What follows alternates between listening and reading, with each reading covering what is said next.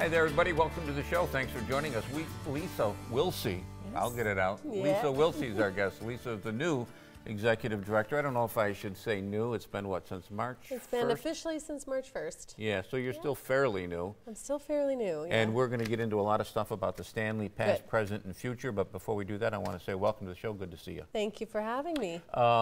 You took over March 1st. Jerry Krause, of course, he was the long-time, and you stay in touch? Yep, sure do. Yeah. In fact, he was just in the office a short while ago working on his own ideas. So he's a friend. He's family and friend. Yeah. The Stanley goes back, what a history the Stanley has. If I remember my history correctly, Lisa, 1928. 1928. Yeah. Movie Palace opened with Ramona. Yeah. And those movie places back then, I mean, there was not much other entertainment. I mean, you know. That was it. That was the night out. Yeah, yeah. But it's really fascinating because this type of architecture at the time was so popular, and there were hundreds of these palaces around the country. And when you think about it now, that I think there's about 34 left, and Utica has one. Yeah. That's a big feat. You know, it's interesting that you say that because I've gone around the country on the train. Yeah. And there's not that many great train stations left in the country, and Utica has one of those too. It's beautiful. Interesting, huh? It really is beautiful. It's majestic. Yeah. Yeah. When you took over as executive director, did you come in with some set goals that you wanted to accomplish? I did. And the interesting thing is this this puzzle, as we've been putting it together, you know, Jerry came on board and stabilized the building, really started getting its doors open again, people familiar with the theater again. And now we're looking at the untapped sectors of revenue generation, whether it's merchandising through e-commerce, whether it's the food and beverage piece, programming, educational programming, entertainment programming for adults. So there's a lot of, the good news is there's a lot of different pieces to tap into to find that missing revenue and generate it. Because to me, the building can stand more on its own and just be a stronger venue. And I think with that all coming together, it takes a little time, but we're moving at quite a lightning speed as a group. So I think we're on our way. When you talk about those various pieces, you didn't mention government money. No. Is there any government money left anymore? There is. We do go for grants and such, but really the key to, I think, a nonprofit of this magnitude is really relying possibly, you know, a piece of it has to be government aid, whether it's the big capital projects like roofing, facade rehab, redesigning of a facade entry and things like that. But the other piece is the building is capable of generating its revenue, and it needs to do its part as well. And I think we can do that.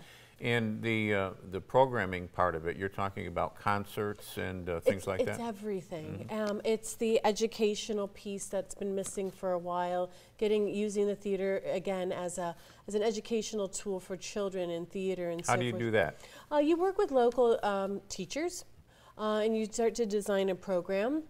And with it can either come public funds to help support that through the city especially, or it's private, whether it's parents paying for it or fundraising and so forth.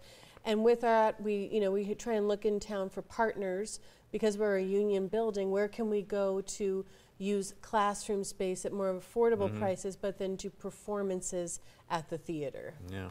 Speaking of partners, that's what really brought you to Utica, was it not? You were partnership, what was the title, partnership? I was a corporate partnership vice president for the Comets. Right, right. And you were here for the first season, yes? I came on board mid-season inaugural year. I remember I spent 3 days here and saw the snow, and I met a lot of great people. And I noticed back then it was changing. And we talk about that change that in the last few years.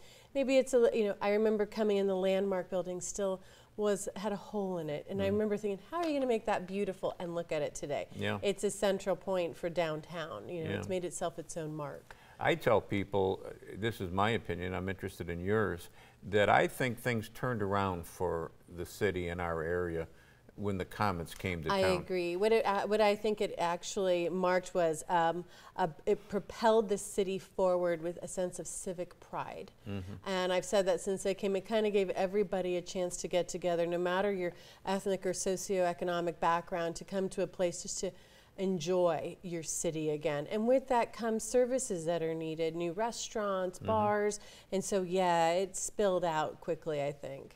It's interesting that you say that, because I look around the auditorium when I'm at a game, which is often, and I do see that. I see people who are millionaires in there, and I see people that are worrying about payday coming in time. Absolutely, but they're all together. They're all together in that building. And I also see people of every political suasion that you can imagine. That's interesting you say that. It does afford that.